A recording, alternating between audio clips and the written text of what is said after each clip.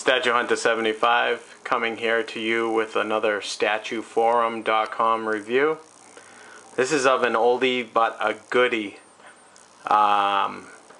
King Leonidas from the movie 300, the premium format figure. It's the exclusive, which means it has the switch out head portrait. Front of the box, top of the box is just black. Side of the box is black. Back of the box is pretty cool. As you can see, the statue. And then there's a quick little synopsis here if you want to pause your video and read it. And of course it's from Sideshow Collectibles. And let's get to the beautiful piece here. This is number 476 out of 600 for the exclusive run. I'm only going to display them with the exclusive head because it's a bit of a pain to swap out the heads. But look at the portrait of Gerard Butler. It looks awesome. It looks just like him. They did a very good job with the paint application with his teeth and the detail on his beard and everything, and the pitting on the helmet, whatever that is, you know, whatever metal it was made with. The bristles. Looks awesome. Just the weathering on his cape. As you can see, as you get lower near the bottom of the cape, it's riddled and frail and all torn apart and black. Has like stains on the cape and stuff. And then of course, this is the part in the movie. It was a great movie. I loved it. Big fan of Frank Miller. When he took, obviously, his spear and smashed all the arrows off his shield. And the pitting on the shield is incredible too. Very nice detail on the Spartan shield. Looks awesome. Very happy with the detail on this. And you see the arrows that were shot at him on the ground from that scene in the movie, and the clay-like land that he's standing on looks just like from the movie. Very good detail. Very good attention to detail. You see a Spartan sword in there. That's really cool. And then the tooth from the wolf that he slayed in the beginning of the movie. Just a great movie all around. Great piece. I'm glad to own it in my collection.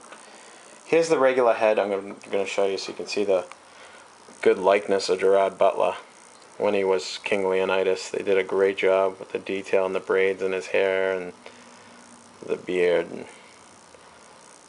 just looks awesome. Really good work. This is a very underrated piece in my opinion. I haven't heard much about it. I kind of didn't order it way back when. I was lucky enough to get a nice deal from a fellow collector on the Statue Forum. Not the Statue Forum, on the Statue Collectors Facebook page. Key Wan. Very, very good seller and very pleasure to deal with. Very nice guy. So here's the exclusive head next to the regular head, just to give you a bit of an idea of the comparison of the two.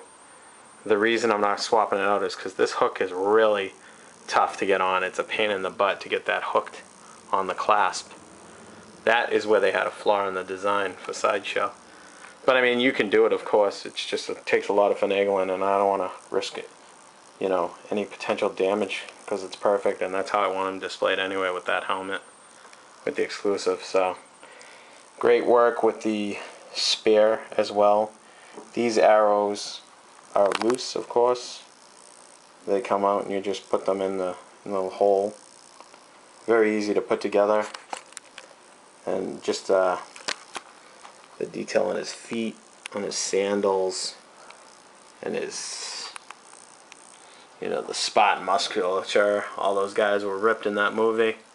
They did a really good job on the sculpt. The shield and the also his arm brace here, arm clasp, or whatever you want to call it, and the spear. The spear is loose. The Spartan spear. That's loose and it hangs in his hand there. This tip at the top comes off, so you can slide the spear through his hand, and then it goes back on. It's got a little peg. Just the attention to detail is amazing. Very happy with this piece. Very, very, very happy. I love having movie pop culture statues too, and this is just a really cool movie, so glad I have this in the collection. Alright guys, and the, oh, I didn't show you also. The shield, it's going to be, of course, because I'm videoing, it's going to be hard. It's a strong magnet that holds the shield. And there you can see a spot and sword a little bit better, and the detail in the leather, and the, well, it's polystone, but it looks like leather on the sheath on the sword. Really cool, really good work. And then the shield just goes back in perfectly. Kind of pull his cape out. Yeah, the shield can be over his cape, it's fine. It looks about right. Alright, let's get to my statue form score for this guy. For the sculpt, I mean, it's perfect. I'm giving it a perfect 10. For the paint application and mixed media, look at his face. 10 all around. I mean, the clay on the ground looks just like the movie. Giving it a 10. The pitting on the shield, the bronze on the shield, 10. So, paint mixed media got a 10 in my book. Now design, the only flaw that I'm giving this for design, and this is like a mixed media, like a leather too, I didn't tell you, and the cape is mixed media. So that's all that's mixed media, the rest is statue.